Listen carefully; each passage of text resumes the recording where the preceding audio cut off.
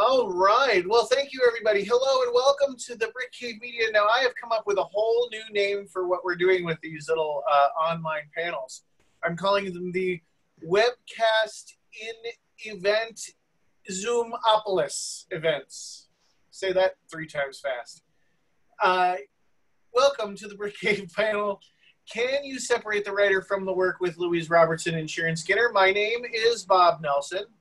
Based in Mesa, Arizona, Brick Cave Media is a publisher of science fiction, fantasy, poetry, and curiosities.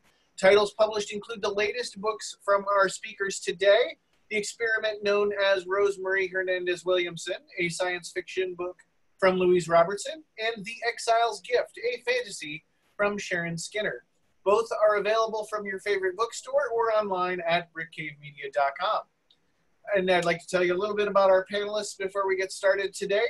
Sharon Skinner. Sharon holds a BA in English, an MA in creative writing, and a poetic license. She's worked as a landscaper, a cashier, a maid, a waitress, a communication specialist, a videographer, a technical writer, a project management consultant, a biofield medical service engineer, and served aboard the USS Jason as one of the first women assigned to a U.S. Navy ship. Her poetry and fiction have been published in myriad local, national, and international publications. Sharon is an active member of SCBWI, the Society of Children's Book Writers and Illustrators, and currently serves as the regional advisor for SCBWI Arizona.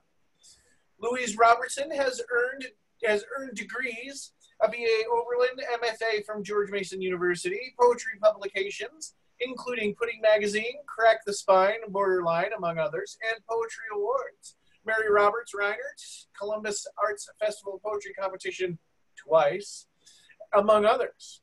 She has slammed both at the regional and national level, and someone once said about her that underneath it all, she's kind. We do ask, well, it's just you, Paul, so I'm not even going to bother saying that next part. With that, I would like to go ahead and welcome our panelists and turn it over to them. So welcome to you, Sharon, and welcome to you, Louise. Thanks for having me. Us. Yeah, happy to be here. So Louise, it's late where you are. I see you're drinking your coffee, so you can stay awake. I hope we can keep everyone awake. I'm kind of interested to hear your take on this topic. I'm very. I will say that this topic of can you separate the writer from the work or the artist from the art, that is always timely. There's always, but right now, I think it's even more timely than ever because we've had so much stuff in the news lately about the way that people are speaking in and being in the world that is maybe not how we want our creators to be in the world. If you know, so really, I guess, I don't know if you read the open letter to J.K. Rowling that someone published recently, but they were calling her out on her anti-trans statements that she's made. And what was interesting to me is that in the letter, the person who was calling her out on this was talking about how this has gone on for a number of years, and it was under my radar. I totally have to admit that went right under my radar, and I feel like, again, I'm getting gobsmacked with stuff I really should be more alert to in the world.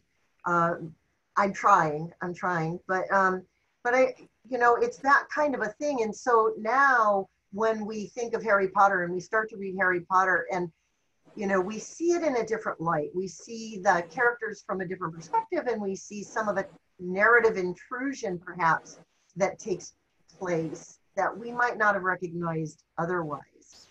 What are your thoughts on that? Well, I think in the wake of the Me Too movement, we've all become a lot more sophisticated. And so while you're right, exactly, I totally agree. This is an evergreen topic. And we can still bounce from looking at past authors who are gone, their work and body is closed, to current authors. J.K. Rowling, I did read that letter. She commits another sin, so to speak, that a lot of people tend to, are criticizing more and more, that she seems to want to backwards make her writing more inclusive. Like, oh, Hermione's black. Hermione is not black. She did not write her that way. You can't retroactively make yourself more woke.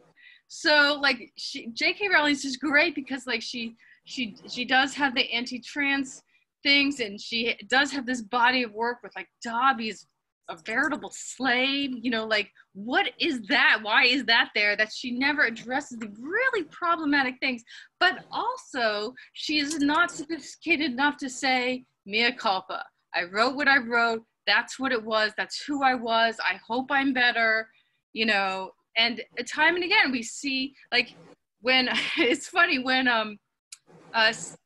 Louis C.K. got in so much trouble. I'm like, oh, here's an intelligent guy. Let's see what he has to say. He might actually come up with something intelligent.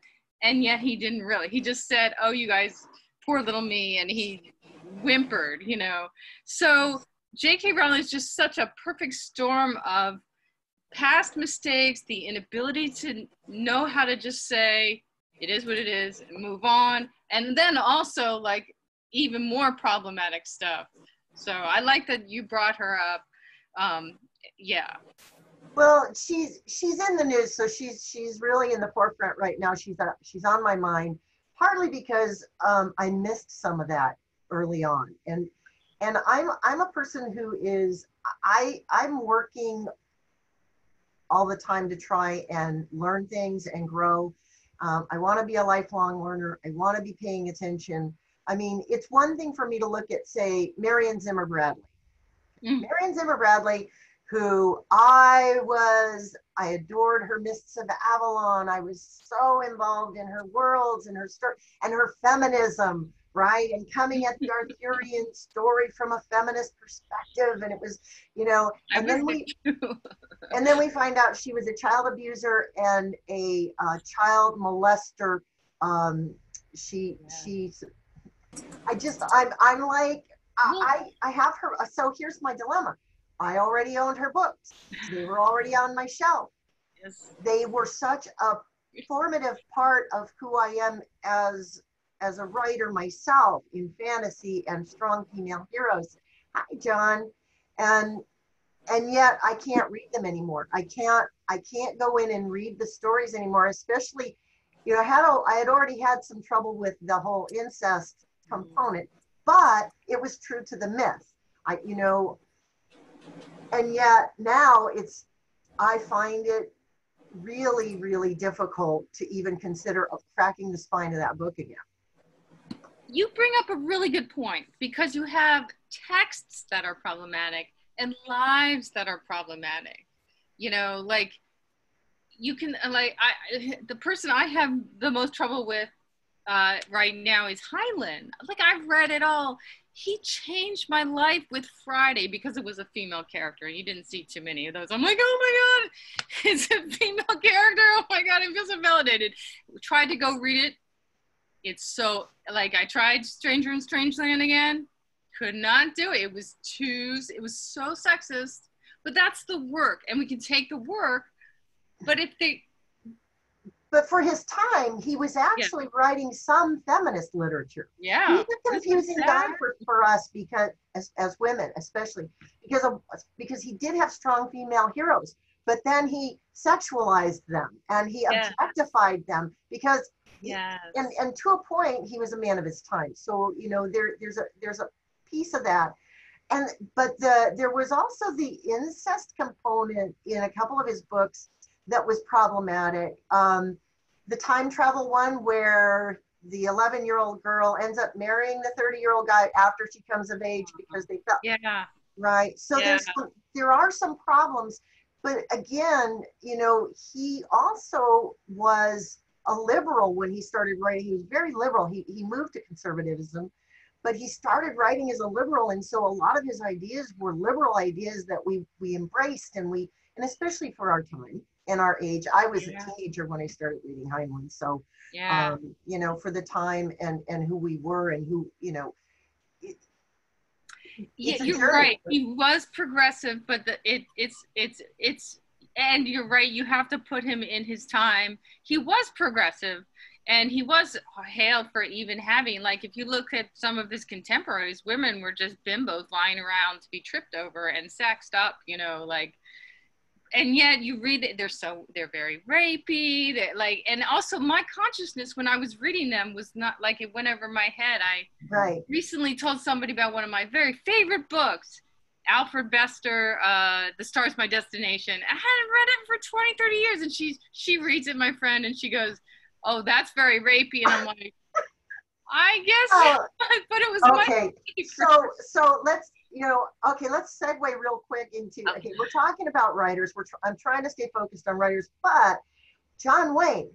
So you want to talk about somebody who's super problematic and white supremacist, homophobic, and his films were very rapey, like The Quiet Man. Yeah. Like, no. Yeah. Or as a matter of fact, you want to go even a step further when he played Genghis Khan. I didn't see it, but I believe you. Oh no, it is beyond the pale, and you know, not to mention the fact that they had to paint him up to make it, and you know, his eyes to make him look Asian. Yeah, no, there's a whole. It's just not. It's not pretty, and you think back to that, and that's the stuff we were growing up on, and that's the stuff that was normalizing that kind of behavior in our world. So for us, especially as women, it's been a journey of many steps to push past that that kind of worldview. Yeah, John Wayne is interesting. I mean, I think it's interesting about it's causing a furor about the airport. You know, you mentioned it, I think, in your emails, like, but he's an actor. Like, right? I think, you know. Oh, but he's an icon. He's an American icon of actors, right? Yeah. You know, I guess Ronald Reagan has an airport too, and he was an actor as well. But but and John Wayne, I know in his personal life was very problematic. He was overtly racist, overtly white supremacist. And then also, but the work he did was somebody else's writing too. So it's not pure John Wayne on the screen. And I think we can engage in a little more of relativism, like the past is a different land. I forget who says that. You know, the culture is different. You have to understand where and when things are. But even there, you do know that other people were capable of rising above it. So, you know, they might get a pass, but it's like getting a C+, you know, I guess, you know. I guess. Well, okay, so Orson Scott Card, I won't read him. Yeah, right? I read a lot of his books. and I won't go near him anymore. But so what that leads me to is to say back to, I still have some of these books on my shelf, like Marion Zimmer Bradley's books. I haven't been able to part with them because they had meaning, and because I'm a little bit on the hoarder side anyway with books, especially. I have trouble parting with books, but now I can't read it, but it's sitting on my shelf, right? So where do we draw the line about, you know, I want my dollars to go to people I support and whose beliefs I support, and who I agree with in the ways of the world that I think that my worldview match with. So here we are, we know about, I don't know if you're familiar with what's going on in the science fiction and fantasy world right now, but there's a whole lot of stuff coming out about some particular male authors who have sexually harassed and bullied female creators and authors, especially at cons and things like that. And I've met a couple of these people and didn't like them when I met them, couldn't read their work anyway. So for me, that it's like, oh, well, I wasn't going to read their books anyway, right? But had I been a person who was reading their books, now what do I do, right? Do I just, you know, for me, I want my money to support people whose worldview matches mine. So I don't want to buy their books. I don't want to support them because I don't want to support that type of world attitude and that kind of behavior. But it becomes problematic because you can put your money where you feel comfortable putting your money, but where do we draw the line, and how does that play into cancel culture? Cancel culture. So cancel culture, which is the new thing that people do where they just like cancel people out, or they're trying to cancel people out on Twitter and the social media and all this. This is a very new kind of thing to me. Are you familiar with cancel culture? Yeah, I think that it's always been around to some extent.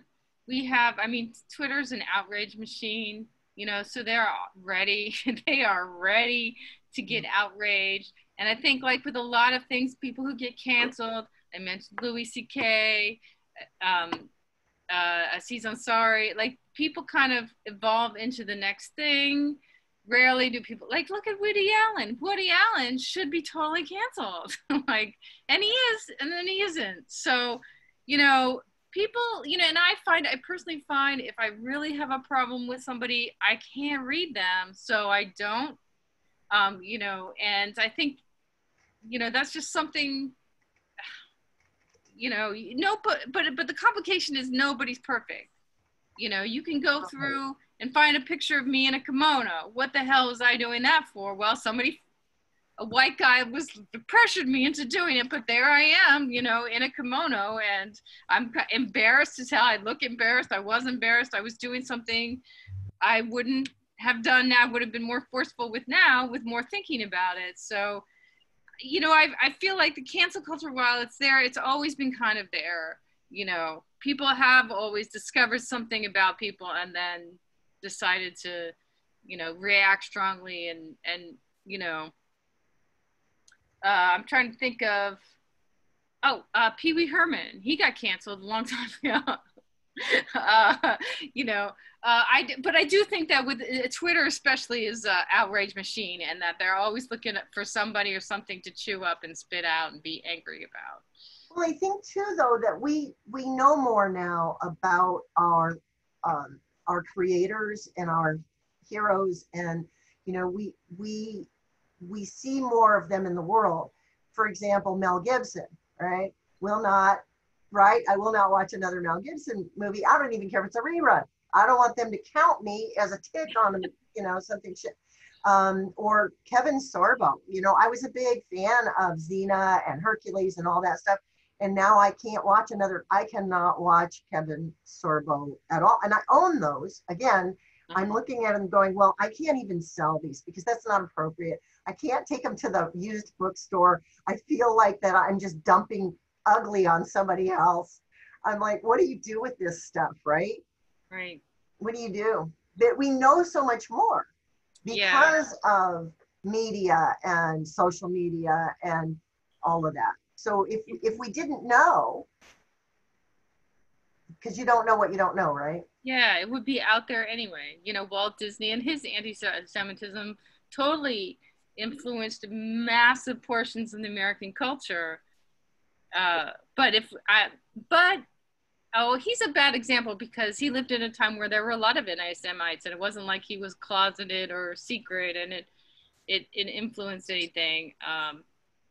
I think that I agree with you. You don't want to sell something because then it pushes the information out there. You don't want to destroy because it just seems a little wrong to destroy. I do have my offending books. I keep them. They're good as references when I need to look up and say, look at this scene. There it is. That's where it happens. Well, they're good mentor texts for what not to do. As I tell my workshop students, there are mentor texts that you use to influence how you write, and there are mentor texts that you use to influence how you don't write.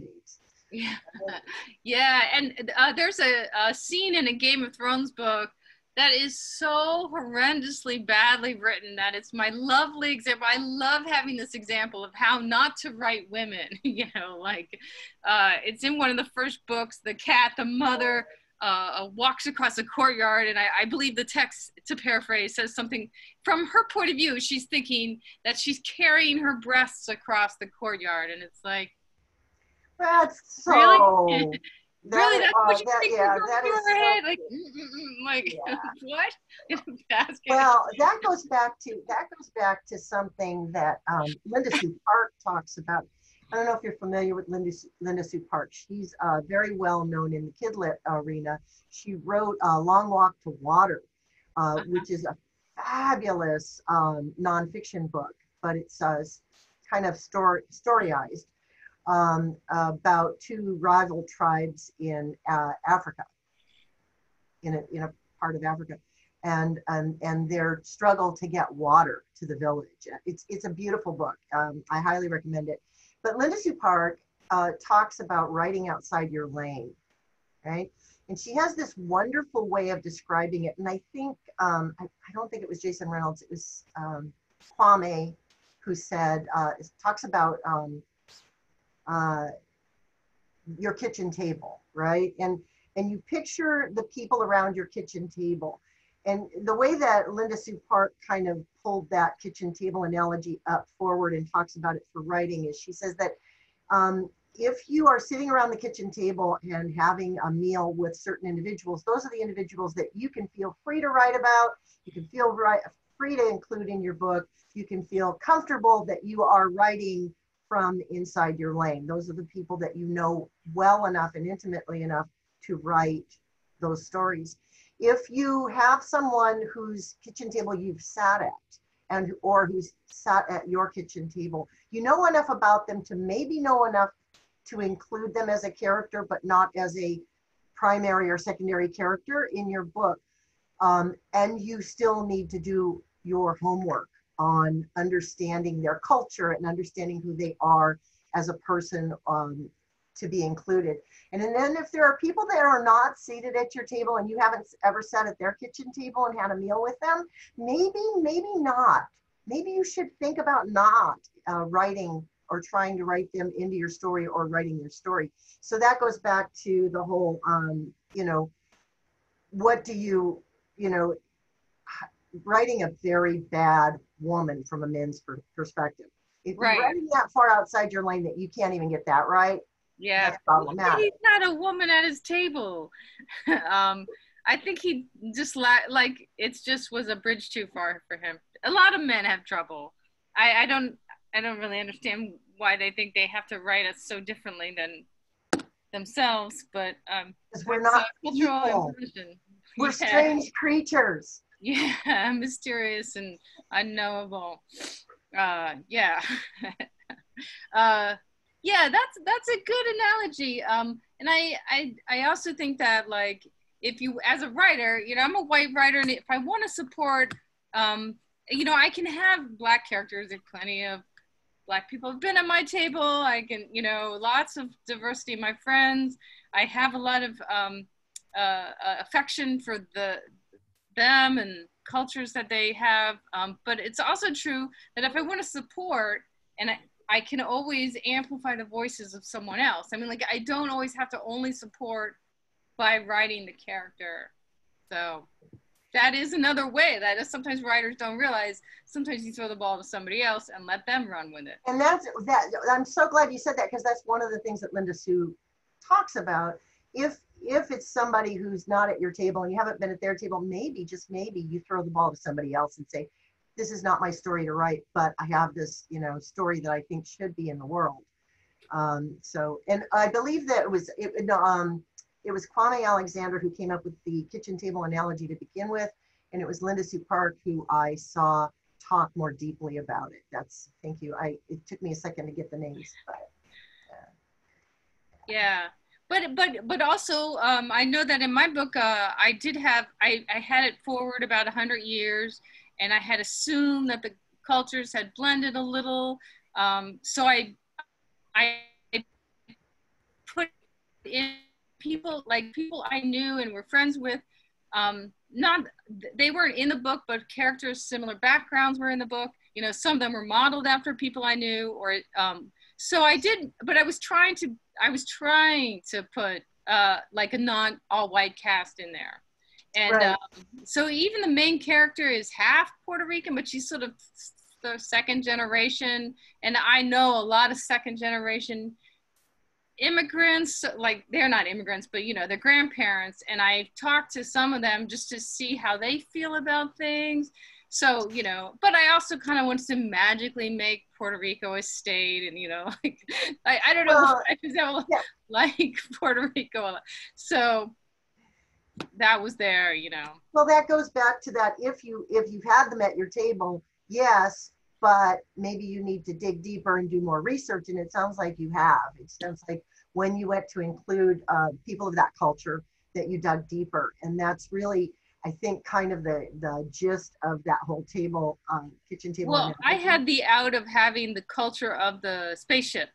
That was the main culture for her. So, you know, yeah, I could, and that's one of the struggles that second generation Americans sometimes talk about, is having that disconnect from their grandparents' culture. And so actually I wrote that into the book a bit. Yeah. Yeah. So metaphorically on the spaceship, but it wasn't really about that, but that was kind of what was behind that. Yeah. But, you know, I think that what we're talking about introduces some of the ways writers are really diving deeper into these issues for themselves. Like, I think 10 years ago, I would have written something else, or I might have gone harder in a different way, and then hopefully evolved out of that. And well, yeah, to your point, what's the book, Ember Days, or what's the name of that book? So there's a YA author who just pulled a book because she was writing, she's from the South, and she was writing about a Gucci culture, about the Gucci culture, and she's not of that culture. And she was writing about a conjure woman, and she has no direct experience with that. So she was trying to take the folksy, folk tale type of Gucci conjure woman story, and they actually just pulled the book. It was just supposed to be released in the next couple of months, and they did a cover reveal, and she decided to pull it. And to me, that's guts. That's some bravery right there. That's owning it. Oh, that's and a really, risk too. Yeah. I'm going to fly in something that's a well-known way of thinking about things from poetry that I think people can use as a strategy. And ever since I heard about it in college, there's something called poetry of witness. And I always felt like it gave me permission to witness something. I'm not going to take somebody's experience away. I'm not going to try to speak instead of somebody, but I certainly am allowed to witness and approach things that way. You know, I think that's something we need to think about. We can't, like, I'm not going to make all of my books all white just because I'm white, you know, but just I have to learn to draw the line of where I can inhabit and speak for or instead of someone. Because I've always sort of abhorred the idea, like I've heard plenty of writers say things like, I speak for, and I speak, you know, and I'm like, well, no, you speak for yourself. That person can speak for themselves, you know, but you are allowed to witness things. And it's been a very powerful thing for that's me. a great way to look at it, because you can't be inside someone else's skin. Yeah. But you can witness. You know, my books are populated with a lot of people who are not cis white, you know, gender people, and part of it is that's because that's the real world. I want real world reflection, but of course my books are not about the issues around their differences. They just happen to live in the world. They exist in my world. And I work very hard to make them real people, because I want because in my world, those people exist. I've had those people sit at my table. I've sat at their tables. You know, those people are part of my world. And so I do populate my world with people who are not just like me. And I think that that's important. I do think that own voices is critical, and I think that that's playing an important role. And I know that when we talk about it in the kidlit world, I've had people push back on it, and my response is, no, nobody's asking you to get up from the table and leave. they're just asking you to add a chair, right? Yeah. It's like, Yeah. they just Well, want you to add a Paul chair. has asked or made a comment, and I really like the point he brings up. He says, whenever I see a TV show with a disabled character, the writers think the character's main goal is to walk. And that's the kind of nuance somebody who is able, you know, or ableist doesn't even grasp, because they're so far outside of that experience, they don't even know that nuance. And this is a little bit divergent from this. I'll bring up 2 TV shows. One is the very popular Frankie and Grace, I think, the one with Jane Fonda and Lily Tomlin. Okay. And then their ex-husbands are gay and they get married. But both straight people are playing the gay couple. And you just feel it's a little shallow, it's a little one-dimensional. There's something about the relationship. And then I'm going to compare it to a British comedy called Vicious, that is hilarious. And it has a gay couple, and it's played by the guy who was Magneto. I'm trying to remember, it's just a romp, as it were. But there's so much nuance in the characters because it's authentically portrayed and authentically written. And like the more feminine character, at one point they're planning a wedding and he goes, "I am a man," and it's like, that's the kind of nuance a straight writer wouldn't understand, how to insist on the gender from inside a contract they're unfamiliar with. You know, I just, you know, yeah. And Paul adds all other aspects are glossed over, right? Because, you know, when you're ableist, you're sort of mono-focused on like the one thing, that's all they see. So that's a really good point, Paul. Yeah, I think. And I'd like to add, this just happened today. A friend of mine, an author I knew in college, put out on Facebook, he writes, "What topic should I write for a cast all women over 40? And I want to say, Peter, I did say, get a partner who's a woman over 40. Like, how are you doing? Like, all these beautiful friends of his, women over 40 and 50, gave him all this wonderful advice. It's like, all the advice wasn't the same, but each was authentically nuanced. I'm like, you can pick any of these wonderful women who are trying to help you, because any of these perspectives is going to be more than yours. I don't know. He didn't respond. Well, and I think going back to what Paul was talking about is, you know, the whole idea that we only see people in one aspect. We see one aspect and we see it through our own lens. We don't see it through other people's lenses, right? Yeah. You know, and that's, you know, it's, I like what you were talking about, making sure to include like a diverse cast. That way you can have people, at least they're there in the room, and you can, you know, always interview to try to flesh it out. But yeah. Sharon says off. Sometimes he has to turn a show off.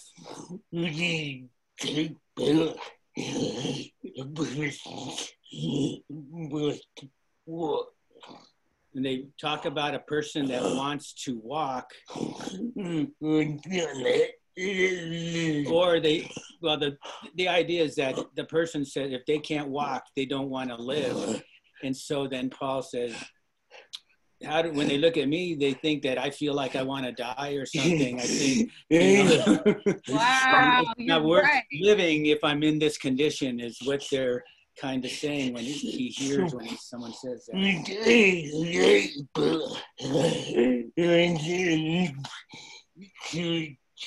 When he writes about a new character, he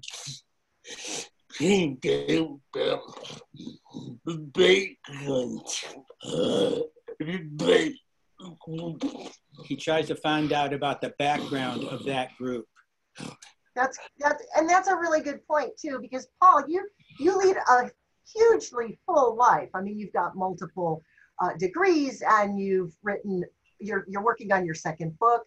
I mean, you're leading an extremely full life. You're not letting this, you know, hold you back. And the idea that, oh, just because you are differently abled or have some sort of a disability that you wouldn't want to live I think it's offensive, right? Yeah, it is. It's like carrying my breasts across the room, offensive, right? Thank you. Thank you. Well, thank you. That's a good point. Yeah, I think we've kind of gotten off topic from where we started a little bit. But this has been a great discussion. I've really, I know we were trying to, so really to kind of push us back on topic, it comes back to, can you separate the writer from their work, but also if as a writer, we need to be authentic, right? We need to make sure that what we're doing, not only in our work, but in the world is authentic, right? I try to be a really good human being. I try to be authentic in the world. I know that my beliefs probably don't line up with just everybody's. I'm sure they don't.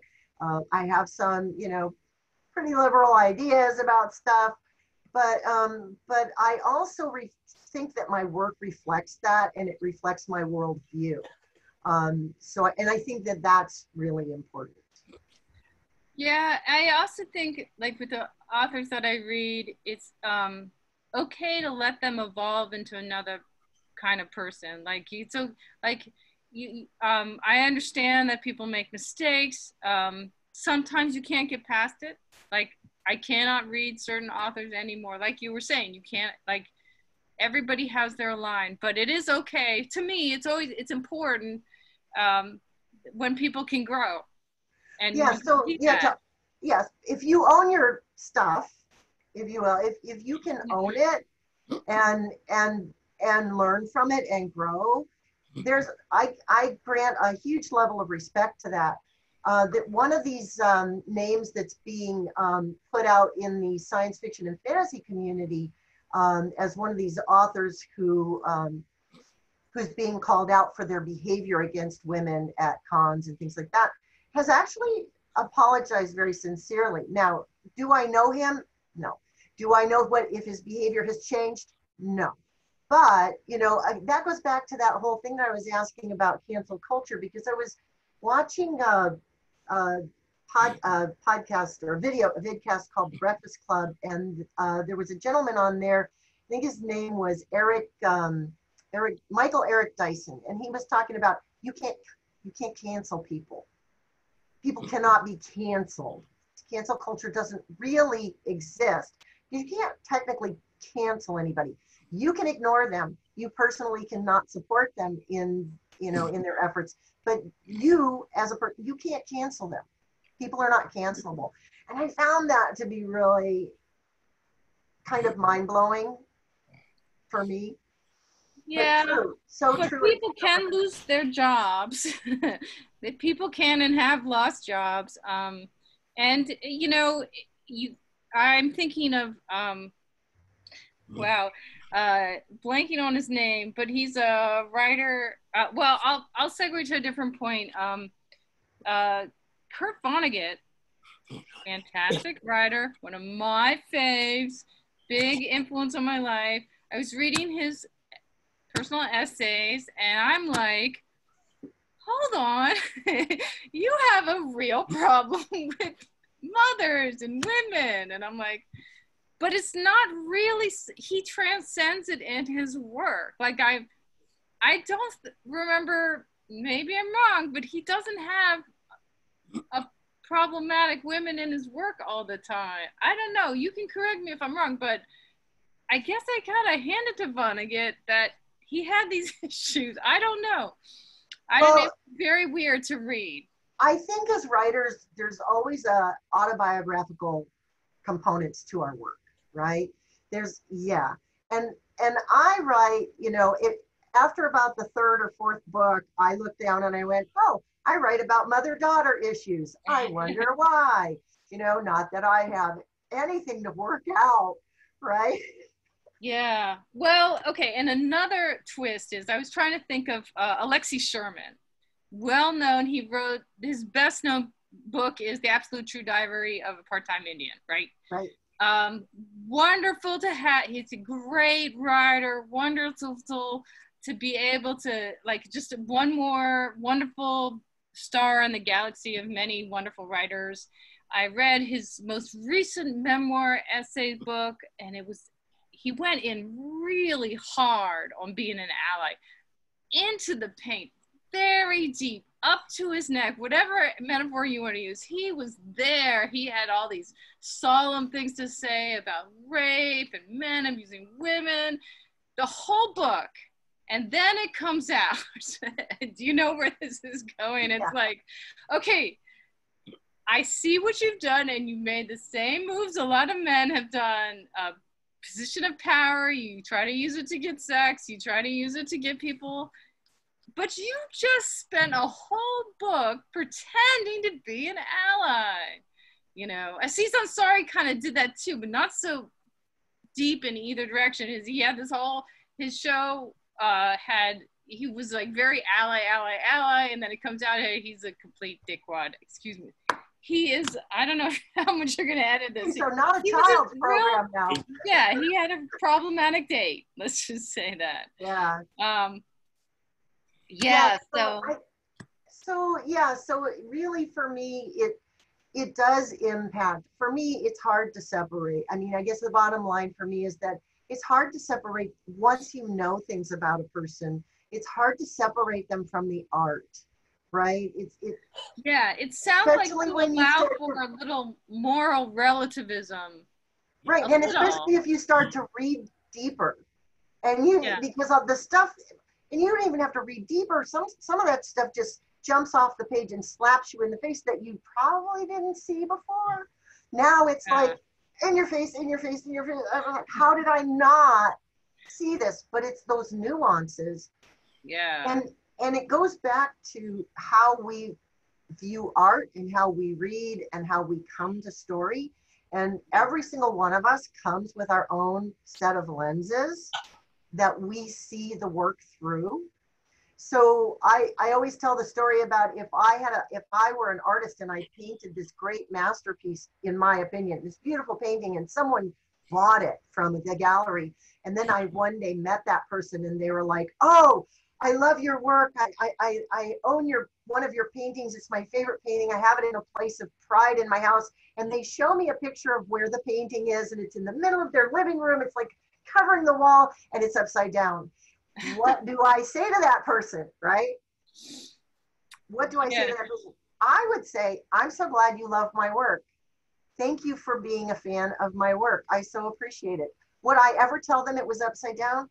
Hell no. Because they are seeing my work through their lens and they love it. So so I have readers who read at different levels of when they read my books, and they go deep, some of them, and some don't go very deep, but they all love the work, or they at least enjoy the read.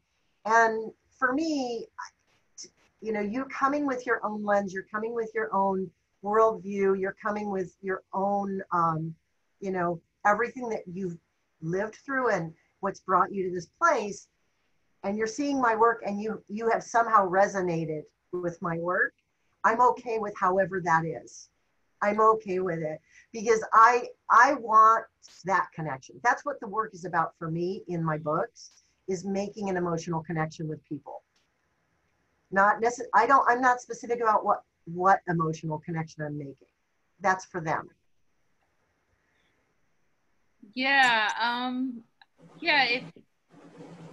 I think my motivation is to build a world, and that's, maybe I haven't thought about it as much as you have, but ideally I want to build a world and live in it, and make interesting things happen. The novel doesn't really have a villain, but the next one kind of does, but they all mostly have cold heart. Whatever world building happens, that's one of the most interesting. Like, I did the short story for the anthology, and that was like a pure world building exercise, and I loved it. So that's a huge motivation to me. I just really love to create worlds and make them cool and live in them. And then you invite people to live in them with me too. Yeah. And I know that a lot of people, there's a couple of professors who teach my poetry, and I occasionally know what the students have written about my work, and sometimes I'm like, all right, okay. Well, but I'm glad you're there. That's like the critics who said that Robert Frost's poem "Stopping by Woods on a Snowy Evening" was about death, and he kept saying no, it's not. It's about stopping by. But what you're saying is people get what they get out of it, and if you have a rich tapestry, I mean, I hate to make this analogy, but SpongeBob SquarePants, you can watch it as a child because it's pretty colors. You can be a little bit older and snarky, and then you can be an adult there identifying with Squidward the whole time, sarcastic. This isn't my idea. I'm totally ripping somebody off. I can't remember who though. But it's piece of art. Like, people get what they get, and then you set it free in the world, and it has to be free. Yeah. Oh, but I did want to swing in another issue that you touched on when we were talking about past authors and being used to a certain world. I recently, I've read and reread a couple of the books out of a series, the Murderbot series by Martha Wells, and she's insisted on having gender parity. Like, the number of men and women are both matches the real world. And it's almost mind-blowing because I'm like, why are there so many women in this book? No. It's just I'm used to reading books where it's mostly 80% men. And I've gone around, I have this term, dudeland. Sorry if I'm overemphasizing one lens right now, but like Dudeland is a show or something where it's like, it's all dudes, it's too many dudes, and it's not like the military or something where it probably should be Dudeland, but sometimes it's just like, what? And I even bring this lens sometimes to old TV shows, and some of them have gender parity and some of them don't. It's interesting to see. But Martha Wells does a great job. That's very a good human point. People. It's a really good point, because we want our worlds to seem real, right? Yeah. I do. When I'm world building, I want people to get immersed and think they're there. I mean, I want it to be realistic enough that it's believable, right? Yeah. Okay. Yeah, and so it's but we're also fighting the cultural expectations of our audience too. Yeah. All right. Any questions? I'm going to start to dial us back in a little bit. Paul, are you working on a question? Were you going to type in a question? Because I was going to give you a chance. Nope, you're good? Okay. So let me give you guys a minute to kind of close up a little bit, and that way just say thank you for being here. So if you guys, Sharon. Well, thank you, Louise, for staying up late with us and joining us all the way from the other side of the country. And thank you, Paul, for hanging with us the whole time and sharing your perspective, because that's valuable. And thank you, Bob, for making this all happen. In closing, I guess my takeaway from this is that once I know what I know, I can't unknow it. And I come to the work differently. And so depending on how egregious I believe the boundary of the overreach or the inappropriate behavior or the statements in the world are, or the person's worldview butts up against mine, I guess that the more egregious I feel it is, the more I'm going to see it in the work and relate it to the work and have trouble with the work. So I don't know that I can separate the artist from the art, the writer from the work. I have a similar takeaway. At a certain point, I can't help but have trouble reading any or viewing any kind of artistic endeavor if I know that they behaved in a despicable way, although I'm willing to engage in some moral relativism with past lives, and I'm willing to forgive as people do things wrong and are honest with themselves and the world. So I'm open to all that stuff. I'm also completely willing to learn from the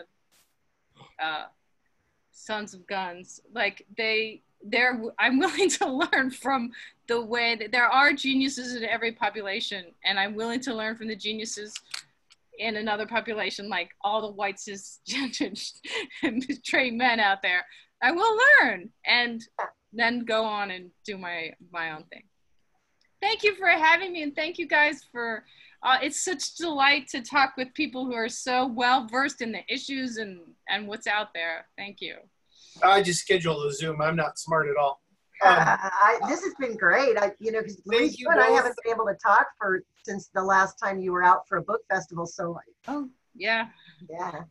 So thank you both again for listening, and thank you to our audience for being here for this edition of the Brick Cave Webcastinar Event Zoomopolis. I got it right. Oh.